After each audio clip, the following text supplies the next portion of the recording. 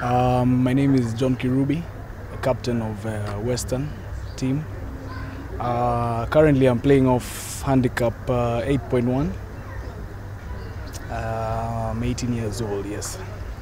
How was this tournament and what are your future projections? Well, for us, day one is always hard, no matter what.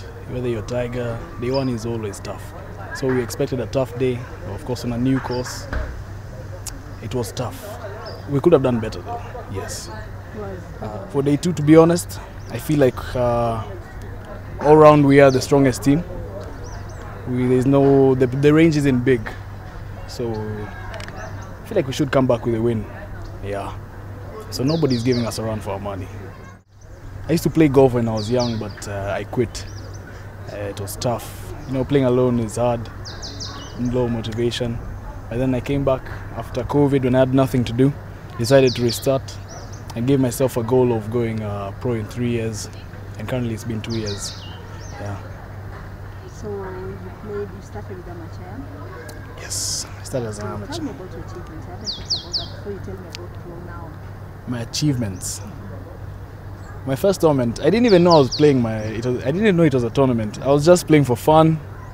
I shot 10 over. I think it was 46 points in Nakuru. It was a club tournament. I won that one. Since then, I have a few second places. It's been tough. It's been tough. I've played quite a few. I try to play as much as I can because I'm usually in school. So I don't have many opportunities, but I do play when I can, yes.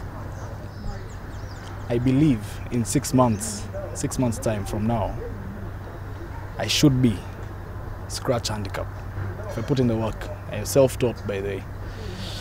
And I want to go pro using the UK route, European tour, because then